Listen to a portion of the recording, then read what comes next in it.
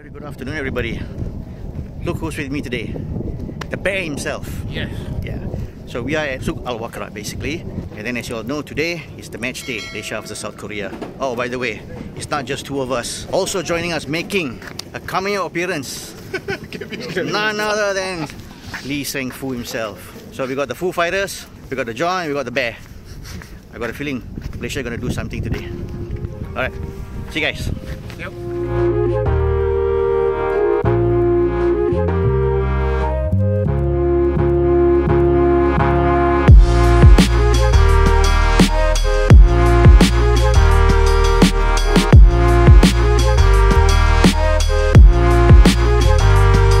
As mentioned earlier, we are at Souk Al Wakra, which is located further south from the city of Doha, and also much closer to our matchday venue, which is the Al Janub Stadium. We took this opportunity to look for a place for lunch, and found one which is known as Al Fana. Once lunch was settled, we were off to the stadium. Alright, we did lunch at Souk Al Wakra. Now, we are on our way to the stadium. Takes a bit of walking to do. Well, that's pretty much the rules around here, so we just have to obey it. Stadium is actually right over there. I think it's gonna take like one big round or something for us to get in. But anyway, we're quite full, so we could use the walking. Okay, today's walk wasn't so taxing at all.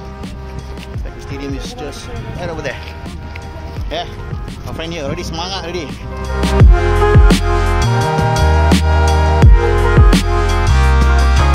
I'm right in front of my gate, gate 13, right over there. Looking at the crowd. It seems like another football festivity afternoon. Gonna be an amazing atmosphere inside the game, and I just can't wait for it to start. As you all know, Harimau Malaya, well, the campaign didn't go accordingly. They lost their first two games, but let's hope we can salvage something out of this game. If they can score one goal, I mean, that would be a great thing for the fans.